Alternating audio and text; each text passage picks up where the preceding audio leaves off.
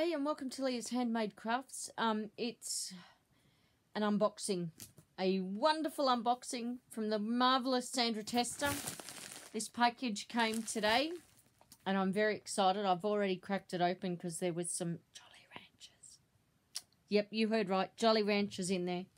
And I have a not so obvious addiction to Jolly Ranchers. I love Jolly Ranchers. And my beautiful ladies from Zoom all know it, and they keep me stocked up with Jolly Ranchers. I absolutely love Jolly Ranchers, so very excited. So anyway, I've already taken the Jolly Ranchers out, with the exception of these Jolly Ranchers, so I thought I'd show these ones. But I've taken the other 3 packets of Jolly Ranchers out. Yum! I can't wait to try these as well. And then there were some lollipop, lollipop, la la la lollipop, lollipop, lollipop. Yes, I'm a bit sad. And an absolutely beautiful stitch marker. I'm a Catholic. And Sandra sent me this beautiful crucifix. Isn't that stunning? I love it. And she also sent me a key.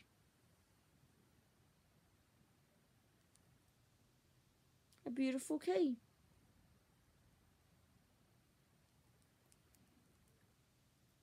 Along with a tiny little Tennessee. See? That there says Tennessee.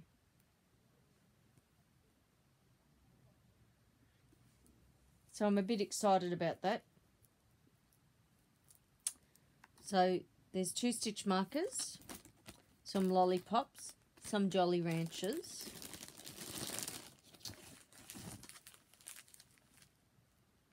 two packets of tissues. One says Find Your Fearless and the other one says Believe in Yourself. I love those. They'll go in my handbag. Oh, a pen, an American pen. That too will go in my handbag. Thank you, Sandra.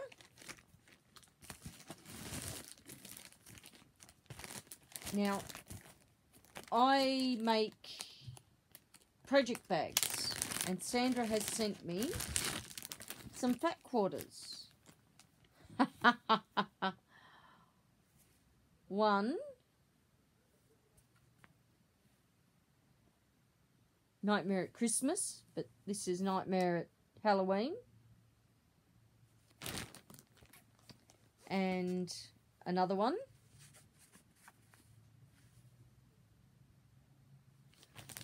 And some kitty cats for my little Mitzi. For those of you who haven't seen, I have a beautiful little kitten by the name of Mitzi. She often sits on my shoulder. And then Sandra made us all some I'm hitting a brain blank and they're here. Some beautiful Christmas decorations. And this one is for my son. I know this because it's got green, and that's for him. And then the others are for my daughter and I to share. But I think my daughter might like that one, to be honest with you. I think she'd really appreciate that one. So these have all been made and starched by Sandra. Sandra doesn't have her own channel. She is a subscriber to many of us. And you'll know, if you have a channel, you'll know Sandra. Or you might have seen her commenting on different platforms. It's Sandra Tester. She's absolutely gorgeous, and she made every one of those stars. Aren't they? The snowflakes, sorry, snowflakes. Aren't they beautiful? They're just gorgeous. So much work went into them. And then there's also Love, Faith, and Hope.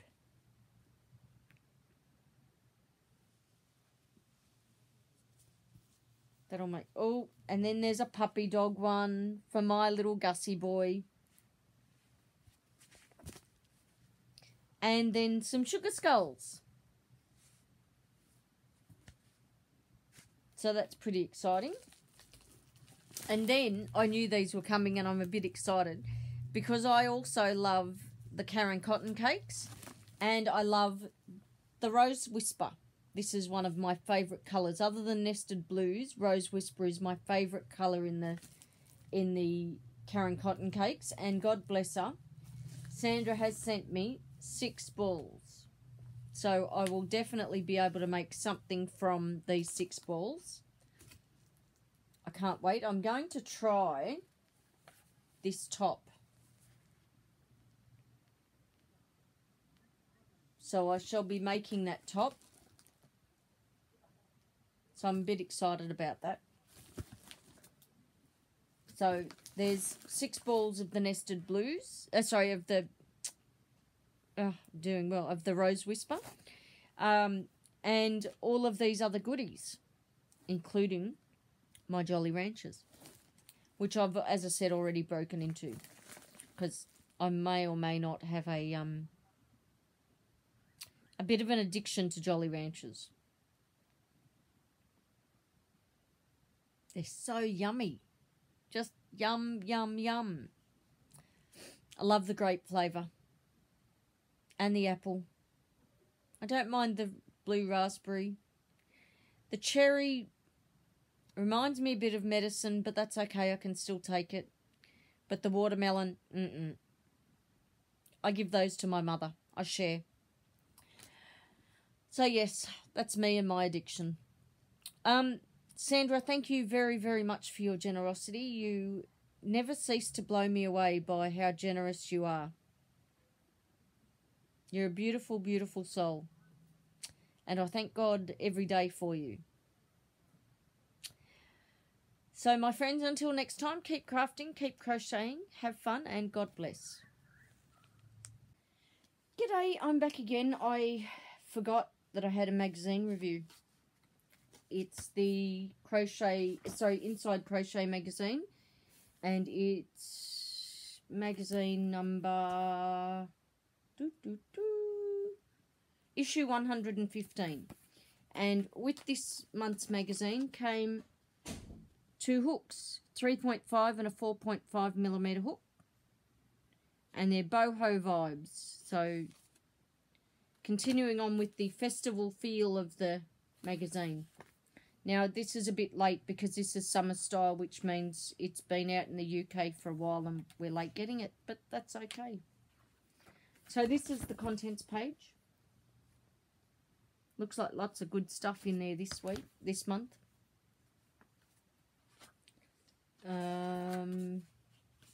There's In the Loop, which talks about all the, the ins and outs, and it has the diary, and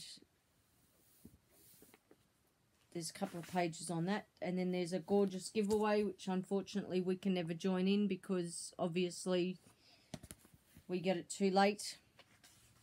And then there's Boho Dreams, so Boho Festival inspired ideas.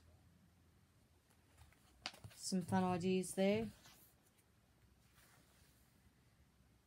There's a couple of pages of ads and one on books, different books that are out. The latest Sheepy's yarn book, which has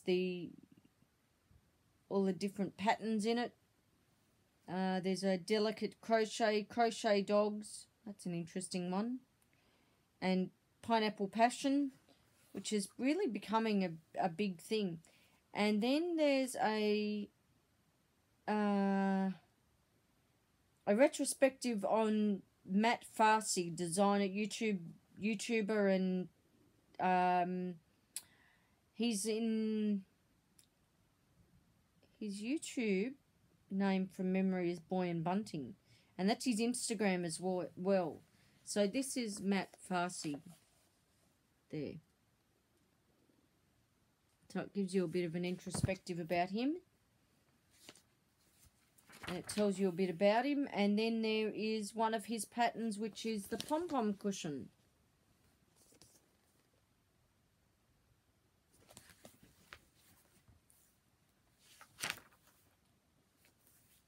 Then there's something called the Make Summer Crochet Special, and there's different odds and ends that you can use or buy, and different places you can get different crochet related fun things. And then we come to the patterns. And so we start off with this wrap.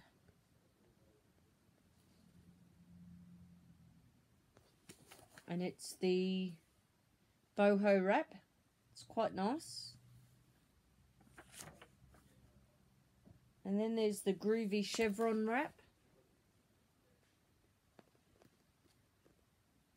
Followed by the California Dreams top. I quite like that top.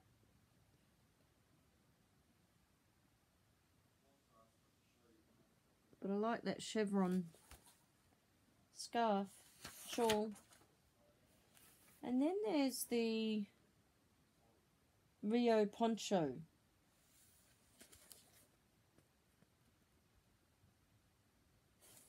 Followed by the filigree lace shawl. That's really pretty. And I'm not into filigree, but that is really pretty. Then there's the bourgeois scarf that I would make.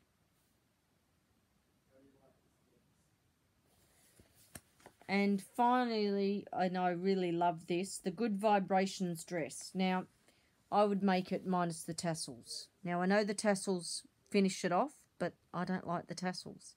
And when you wash them, they always come out ratty-tatty and horrible. So I would make it minus the tassels. But I love that dress. Definitely make that dress. Might even make me one for summer. That's a thought. That's a thought. I've got plenty of cotton that I could use to make it. Then there's Fill Your Home with Lacy Stripes, Retro Styling and Fun Dress Up. And this is the filet sweater.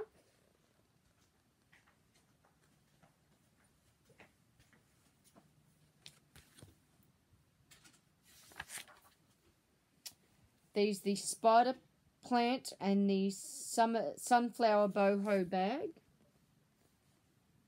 So you can make yourself your own spider plant. You don't have to worry about watering it. Win-win. Then there is the retro plant hanger and the 70s vibe belt. I love that 70s vibe belt.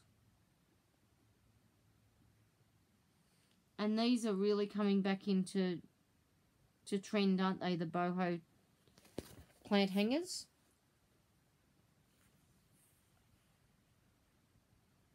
They're really coming back in. Then there's the Off the Beat placemats and the eclectic cushion.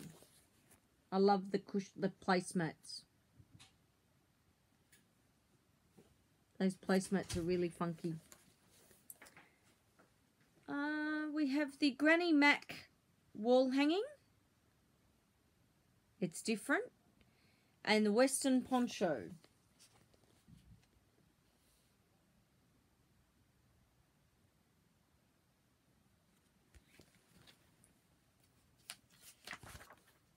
And finally, we finish it off with the festival coat. Definitely a must-make in my world. And the Calamera drawstring bag. But I love that coat.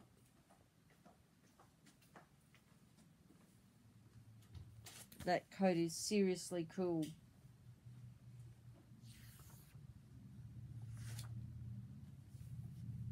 And then we have the various patterns.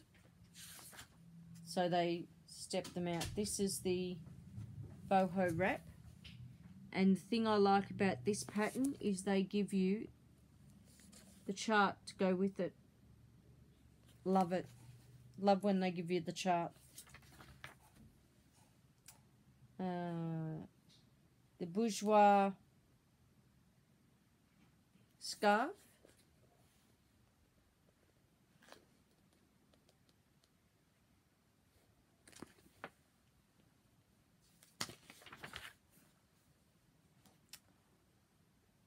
Here we go.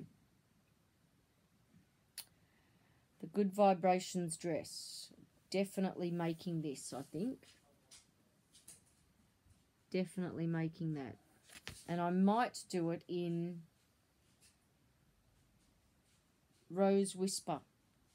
I've got some of the new cakes, and I might do it in the Rose Whisper.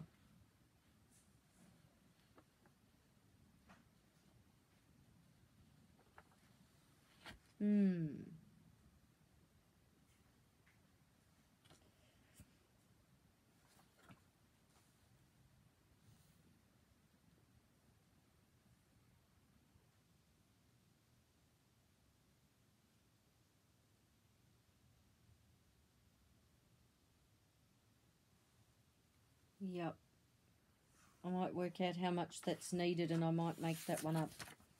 Definitely. I love that. That's just too cute for words. The Rio poncho, I quite like that.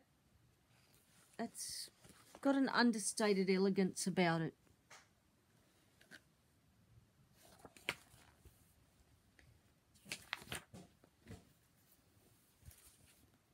Really quite pretty.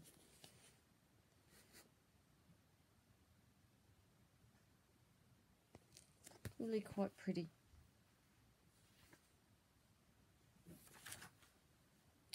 And then there's the California Dreams singlet.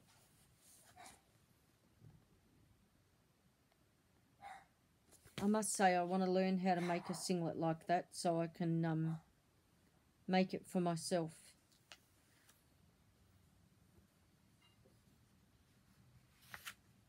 Oh, okay. I'm not so sure I want to make it now. I don't like the back. See, if that was a closed-in back, I would make that, but I'm not quite so sure about that. I think, well, women of a certain age, really, these sort of clothes aren't for them. And I know that sounds a bit ageist, but that's really not my style. But I love this. This is the festival coat. How good is that? That would be just so nice, just on a cold or a cool spring evening, just to wear that. Yep. Definitely. Got to work out the colour scheme, but definitely making that. The Groovy Chevron shawl. I don't know why I keep calling it a scarf. It's definitely a shawl. Very pretty.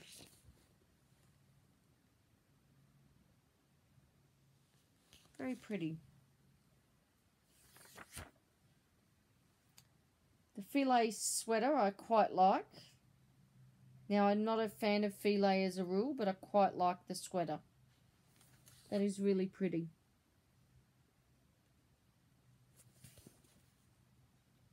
Really quite pretty. And I like that it's fully enclosed. I like that.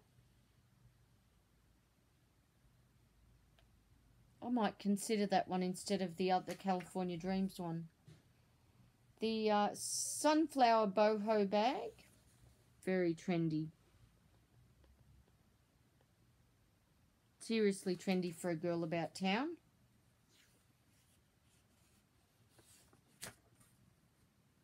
As is the 70s vibe belt. How cool is that?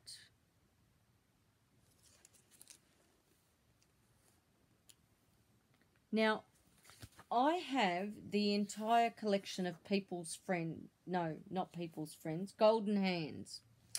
Golden Hands. They were a crafting magazine that was out in the 70s. And 60s, 70s, and I have my mother's entire collection, which means I have all of the really, really cool crocheted items in their original patterns. So I must get out and get cracking on some of those. The Calamira drawstring bag. Isn't that pretty? Very versatile. This is pretty. The filigree shawl, isn't that just dainty?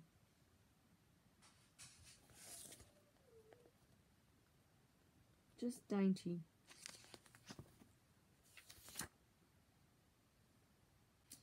So, sorry about that. So there's the Off the Beat placemat. Oh, I love that. I really like those. And I might be tempted to make some for myself, minus the tassels, of course. I know the tassels finish it off, but they're just not me. I just don't do tassels. The eclectic cushion.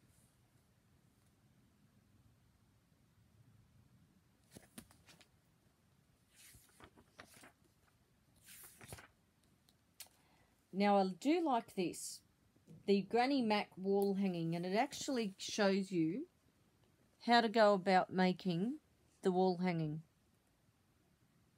and how to crochet around the wooden circles, how to do the individual squares. And I know that it finishes it off, but again, that always appears scruffy after a while and tatty and ratty. But I acknowledge that it probably wouldn't look the same if it didn't have it, so I don't know what the answer is.